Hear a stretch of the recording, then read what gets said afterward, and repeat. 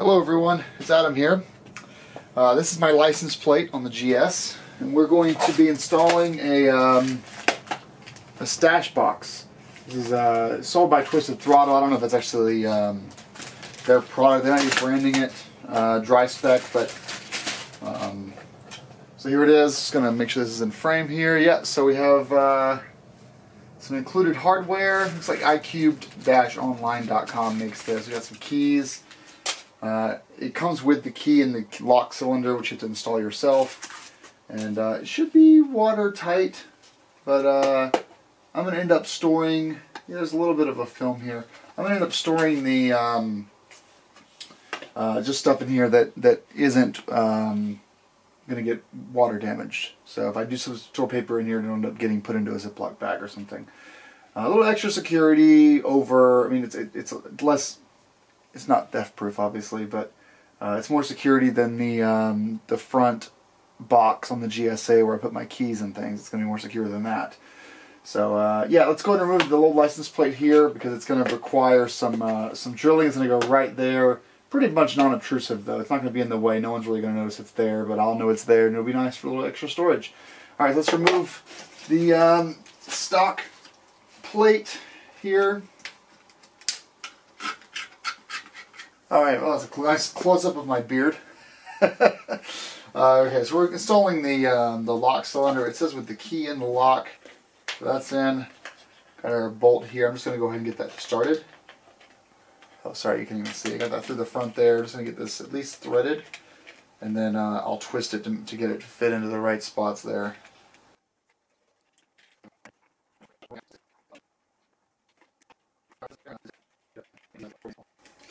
Actually, you know what I'm going to do? I'm going to pause and put some Loctite on this thing here because this is going to rattle loose eventually. Alright, so got it in there. See, it's locked up right here. You can just turn this. Stays locked. Open it back up. On the lock here, I use some medium Loctite. Really tighten it down there, and then use some pliers to get it really tight so it's not moving at all. Well, this is, but the actual base isn't moving at all. Okay, so we got that done. Next step. Got it. Okay, so they are really these ones up here, these two at the top here. So it came with some hardware. Came with, what's that? Let's see. Whew. Like this, the key on the outside, so you go just like that. When you open it up, you're given the, basically what corresponds to, the two top ones here correspond to these two holes here. So let's get to screwing or drilling.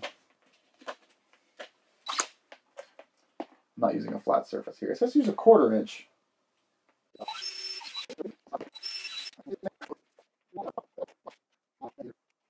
Okay, so now this is fully mounted here. You know, it appears that they put guide holes in the very bottom too. So just for added stability, I may grab a couple more of these screws and drill into the bottom as well at a later date. But it does close up. So let's just get that closed there. You know, it's not moving. You can with 2 keys. It's not moving around very much. We've got our license plate that we're going to now reinstall. These guys here are not compatible with the StashBox. And you can see here when I lift up that even though it does reach all the way through now, well, I guess you can't see all the way through. Basically, you get these little humps here, so these little pins in the very tops. These are meant for the small included screws to drill into. So I'll show here with a Phillips head screwdriver. So it goes into the plastic and it stays there. And that's going to be fine. That's going to work, right? Although on this bottom right hand one, I already drilled with the 1/4 inch drill into there. So that one is now compromised. Because now there's I'll use a little putty or something. You can put a piece of water, you know, a spray of water right in there. So now the waterproofness of the StashBox is compromised. So nothing. So I mean, yeah, okay, it's not going anywhere, right? But I've got some putty in here now to seal it up.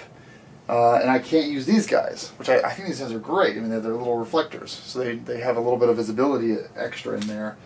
And I do eventually plan on doing the Billy brake light And we're just going to add more weight to the StashBox. So this guy's unlocked here. You know, you've got space in there.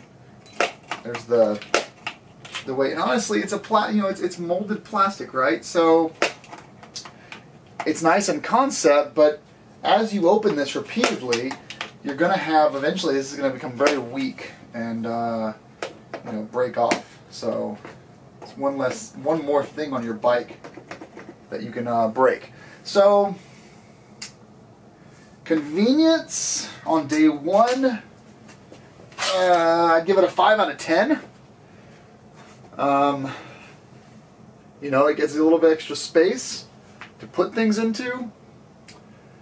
The fact that it removes some reflectivity, which I appreciated before, because I have no reflectivity on the back of the bike. I mean, I've got these guys that I added up here to the reflecting the top hard case, but I've got no more reflectivity on the bottom except this little tiny DOT strip right there. So I kind of liked having those 4 little circular things.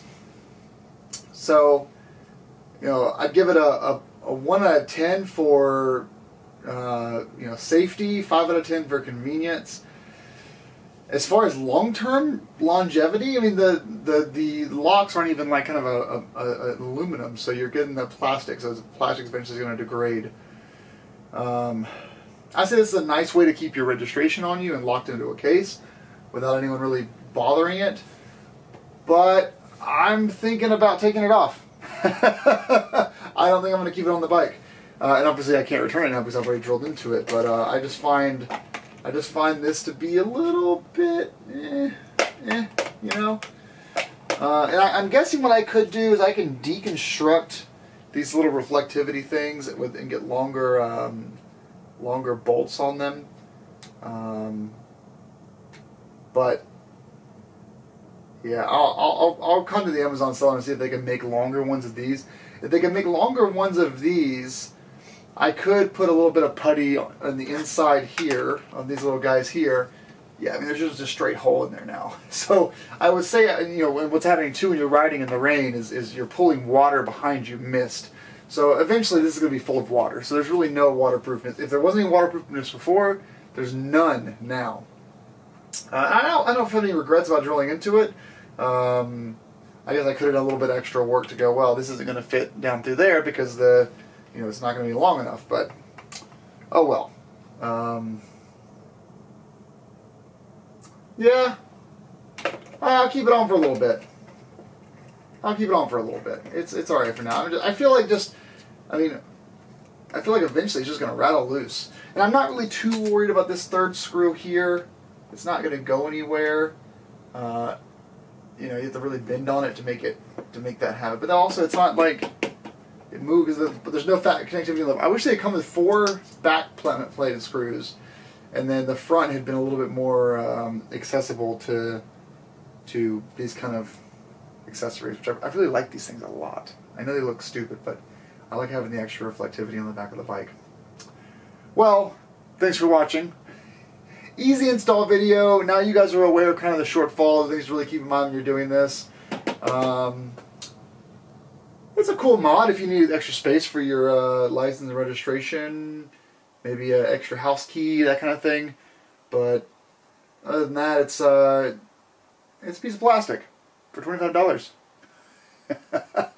All right, guys. Thanks so much for watching. Have a great day, and appreciate it.